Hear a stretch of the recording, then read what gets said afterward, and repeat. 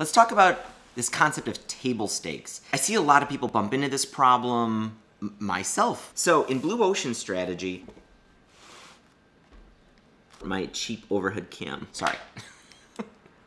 Pardon my lack of skills still at doing this. Blue Ocean strategy, they talk about things like wine. You know, what are properties that the industry values in wine? Labels, varieties, the winery history. Blue Ocean strategy is all about deciding like what new properties you're going to offer that other people aren't. And then it's also lowering, like basically removing focus from stuff that other people care about and then putting them on something else. Like in the winery example, they talk about a winery that like broke out by really thinking about like easy to drink wine, competing with things like beer and wine coolers and stuff. So create flavor profiles that are much easier to drink and put a lot of energy towards that new stuff. Put a lot less energy in maybe label design, put a lot less energy into varieties, put a lot less energy into the winery history on your labels. The thing is though, it's not just removing all the focus from these other things. They still try to compete on price, right? This is still an important aspect of their business. I think a lot of us who are trying to do something innovative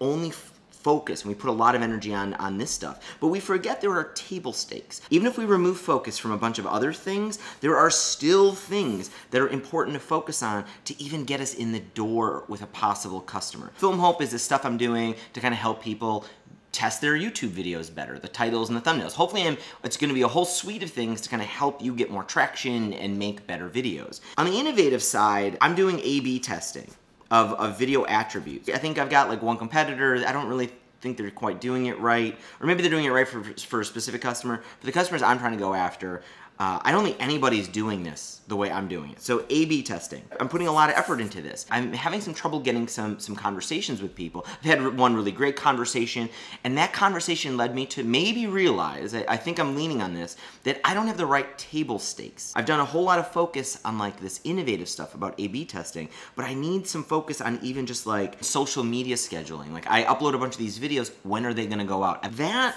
might be something I actually have to put some attention in. Even though it's not sexy, it's not new, there's other people who do it, I need to have this in place before anybody's even going to pay attention to my A/B testing stuff. I need to provide something that isn't revolutionary, but that people kind of expect out of a social media tool like this to even get in the door. I hope you dig these videos.